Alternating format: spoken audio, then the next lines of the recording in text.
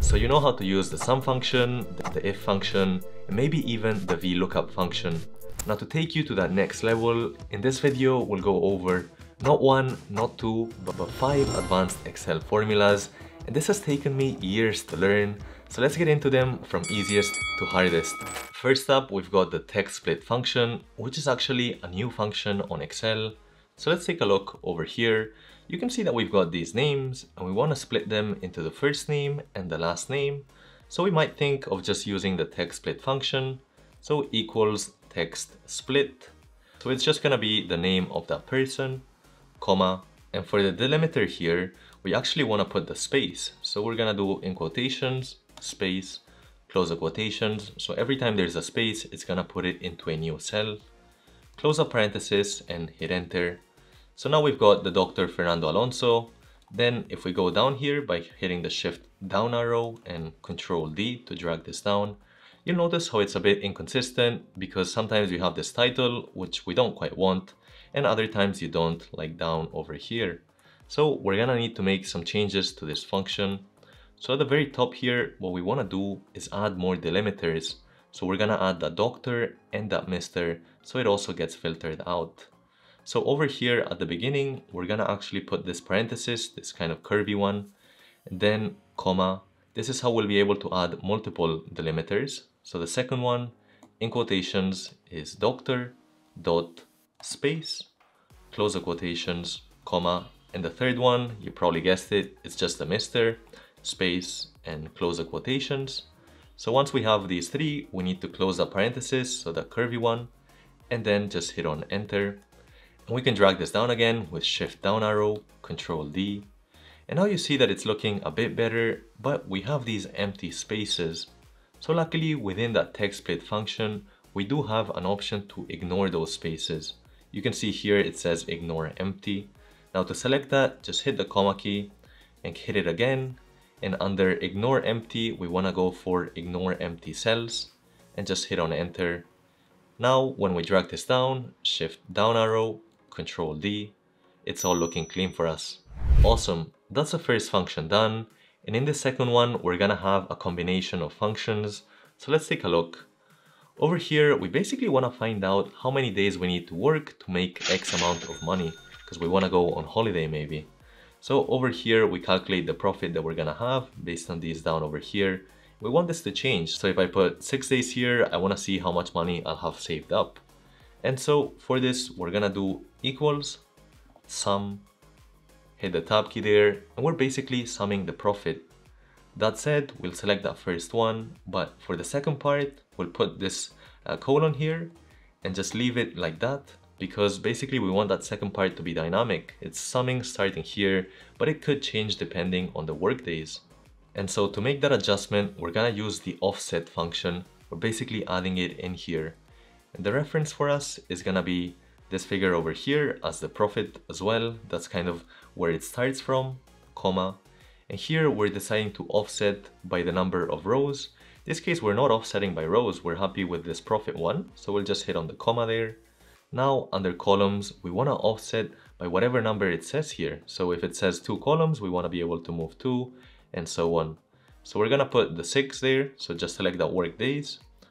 And then this is the tricky part where it actually starts on the next one after the one you're referencing. So we want to include it. So we're going to do -1 there. And then we can close a parenthesis and close it again and hit enter. And so now if I choose just say 1 day of work, I'm only going to have $750. If I switch this to say 4 days of work, I'm going to have that sum of these 4 over here. And later in the video, we'll go over even more useful formulas. But before that, let's take a look at the third scenario, which has the XLOOKUP with the wildcard feature. I know that might not make too much sense, so let's take a look over here. It says over here that we've got Apple and the sales amount. Now the problem is that sometimes you might forget what the name of that company is. So it can be Apple EMEA, Amazon UK instead of just Amazon, Tesla Inc. instead of just Tesla. So for that, we can actually use an adjustment with that wildcard feature. So we're gonna go to equals XLOOKUP. We wanna find that sale amount over here. But first, the lookup value is we're looking for Apple But we're not just looking for Apple, we're looking for Apple with some other data in the end, like EMEA here. So we actually want to put an ampersand, and then in quotations here, we're gonna put this asterisk, and then close those quotations. This is basically saying that, hey, it's gonna be Apple, and there might be some more words at the end of it. Then we'll hit the comma. For the lookup array, we want to find the company names, so all of these here, Control Shift down, comma, and the return array is all of the sales amount, so Control Shift down there. And then we need to tell Excel that we actually want to use the wildcard, so under match mode, hit the comma again, you'll find the wildcard character match, which is the one that we want. So hit the 2 there, close a parenthesis, and just hit on enter. So we see Apple at 8,000, which seems to make sense. I can also change this to just Tesla, and you'll see that it's gonna detect that you're referring to Tesla Inc. And speaking of sales, if you wanna learn more about financial statements, you can check out our complete finance and valuation course, where we teach financial accounting, finance, valuation, and financial modeling on Excel. First, we cover financial statement analysis using Apple's real annual report as an example. Then we get into financial modeling through a 3-statement model. After that, we begin our valuation phase, where you learn to do a discounted cash flow, a comparable company's valuation, and a present transactions valuation on Adobe, looking at the real financial statements to eventually derive a valuation range. Lastly, we'll show you how to present your insights using a stock pitch format. So if you're interested in checking it out, head over to the link in the description below. Alright, back to the video. Next up, we've got the index match and ampersand combo.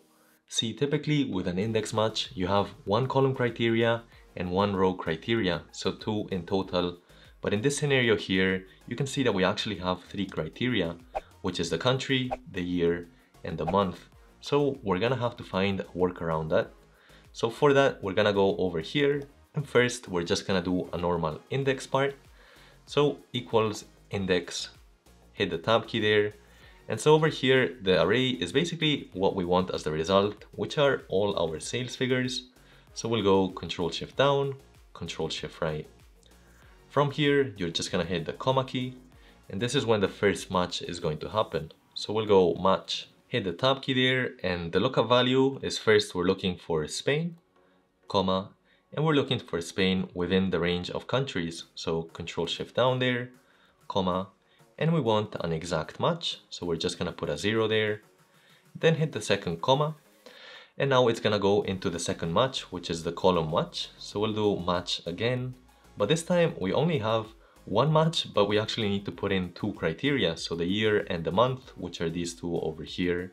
So that's when we're actually gonna use the ampersand. So first we'll do the 2022, and then hit the ampersand and use the month as well. So you can see what that looks like. We have 2 lookup values basically, comma, and for lookup array, as you probably guessed it, we have 2 now. So first is the years, Control Shift right, ampersand, and the second is the month, Control Shift right, and then comma, and we want an exact match. We'll close a parenthesis, close it again, this time for the index, and now we're ready to hit enter. So you can see it says Spain 2022 January is 110,000, so that seems about right there. We can change this to say 2021, and the figure should change to this one here, so it's all looking good. And let me know down in the comments if you have a different suggestion for going about this one. And the final and hardest example we'll look at is the sum filter combo. So let's take a look over here. You can see that we've got the revenue by manager. We basically want to find out the manager, so for Bill, in this year, how much revenue did he bring in? And you might think, why not just use an index match? But it doesn't quite work here because we actually have Bill several times. And so we want to sum all of these, not just his first transaction, which is what we'll give you with an index match, but rather we need to sum all of the times that he's on this list. So for that, we're gonna go over here to the side. We're gonna use a filter first. So we'll go equals filter, hit the tab key there, and the array is the figures we're interested in. So it's gonna be this whole area here. So all of the revenues, Control Shift down, Control Shift right. comma, to include, we want to include basically Billy within this range, right? So we're gonna find all of these, Control Shift down, and if these figures here equal to Billy, then that's when we want to use that filter. So we're gonna close up parenthesis and hit enter. And basically right now you can see that we've got all of this data here, because that's basically whenever there's Billy within the data set. Now we need to further filter this by year as well, so we only have those 2020 figures. So at the beginning of that filter function, we're gonna put in another filter, this time for the years. So the array, we're fine with this area here, so all of these, comma, and now we want them to include when within this year range is gonna be equals to that 2020 range. And if that's the case, we want it to filter. So we'll close a parenthesis and hit enter. And so now we only have it for 2020, so only these figures here. But obviously we want this as just one cell and not 4. So we can simply sum all of these together. So we're gonna put the sum function in front and then close that at the very end with another parenthesis and hit enter there. And so now we have that sum for 2020 for Billy, which is basically these 4 numbers. And this is all dynamic. We can change this to 2021 and it should move accordingly. Awesome. To apply some of these formulas in real-world settings, check out this video over here to make a financial model, or check out our course over here. Hit that like and that subscribe, and I'll catch you in the next one.